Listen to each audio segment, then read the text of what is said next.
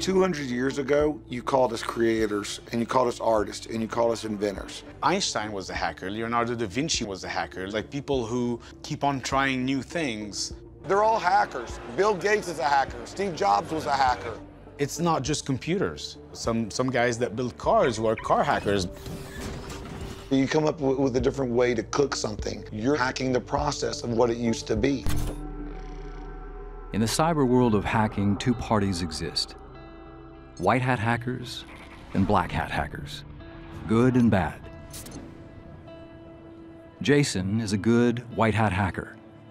I equate hacking with security always. It's synonymous to me with security. Jayson is, one of the best people in the world at doing what he does, which is basically breaking in physically into places. Help me warmly welcome Jayson Street. I started out in physical security and law enforcement. And that is a totally different ballpark. Whenever I patrolled a building, I would look at it and go, there should be a camera right there, or this door's not secure, or we should actually have someone manned over here doing a patrol here. Every place that I tried to secure, I first assessed how I would steal from it. I got into the computer part of it, and it was amazing. I can do security and protect people, but I get to do it on computers, and no one shoots at me. Yes, I'm into this. You lead the way, sir. The Hacker Strip comic book. Yeah, but that's not the one we're in, was it? Yeah, it is. Really?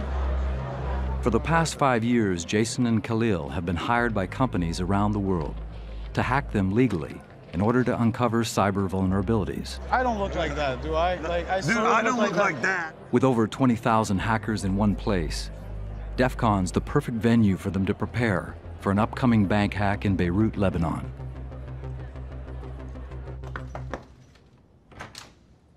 I mean, what's up? I thought you could break into anywhere. You couldn't even get in our hotel door. Screw you, man. Screw you. The beauty of this community is that I don't know all this in this one field, but I've got a friend who does. So what do you need? What do you want? So we're doing a bank job, and we're going all the way. So we're gonna do the full penetration testing, everything, and full social engineering. Well, good news is I have an unpublished version of the social engineering toolkit where I just rewrote all the PowerShell injection techniques.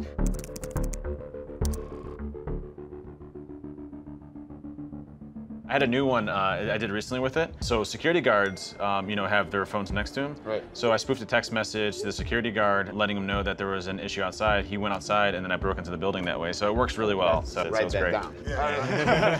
That is sweet and scary.